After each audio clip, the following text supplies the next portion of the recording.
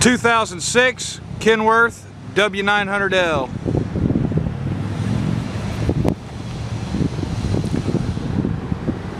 It's got a 63-inch aero cab. No, it's a 72-inch. Excuse me, 72-inch. It's got dual 120-gallon tanks.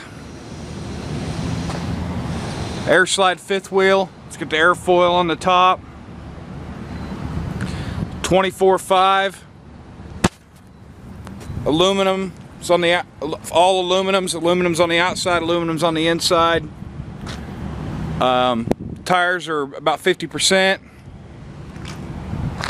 12,000 front axle. 40,000 rears. It's white, black fenders. Rooftop's black, so it's kind of black topped out. AG 380 suspension. Exit door in the passenger side of the sleeper. Peeper window in the passenger door. It's got the big breathers. Dual vert exhaust. SS drop visor. Dual heated moto mirrors. It's got your eyelids under your headlights.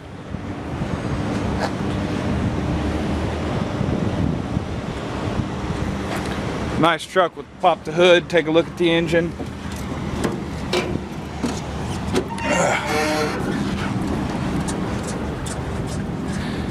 It's got a Cat C15 cert. It's an MXS motor. Take a look at the front steer tires. There's no wear.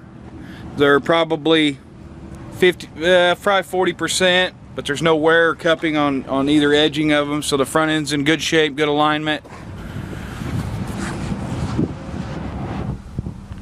Again, this is a Cat C15 cert.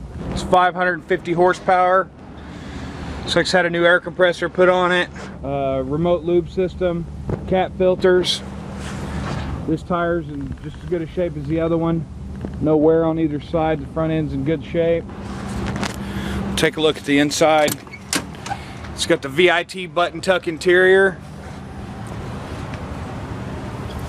It's got a Legacy air ride seat in the driver's seat. This is aftermarket seat that's been put in.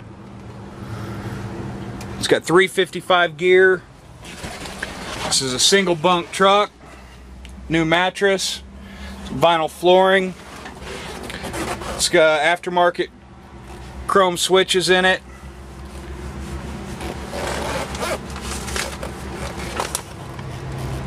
This truck's got 715,000 miles on it.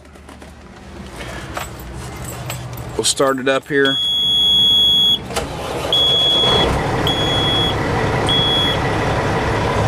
It's your volts, your water temperature, oil pressure, tach, speedo, first and secondary air, brake pressure, forward and rear drive axle temperature, transmission temperature, fuel gauge, your 3-stage jakes, cruise control, your power mirrors, aftermarket JVC CD player, differential lock, AC blows cold.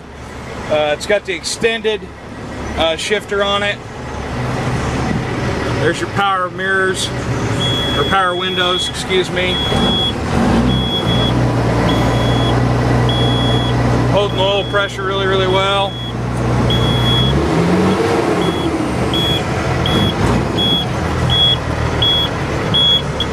Nice truck. We'll get out and take a look at it one more time with the hood down.